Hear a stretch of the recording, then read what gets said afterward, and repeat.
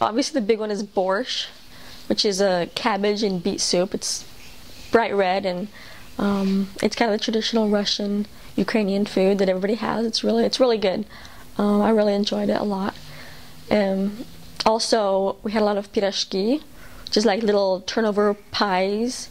They put meat inside, they put cabbage, they'll put apples, they'll put cherries, they'll put liver. I had liver ones. So pretty much anything that's in your fridge, you can put it in these little breaded pies, and it's a snack or it's a meal.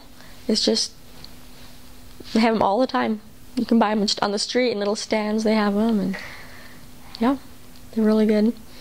Also blini, which is kind of like the French crepes.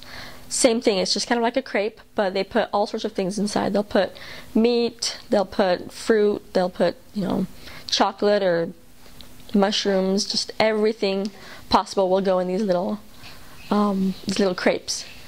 And also it's a snacker meal that you can just get on the street. Members would give it to us all the time, and so it's just a really popular food there.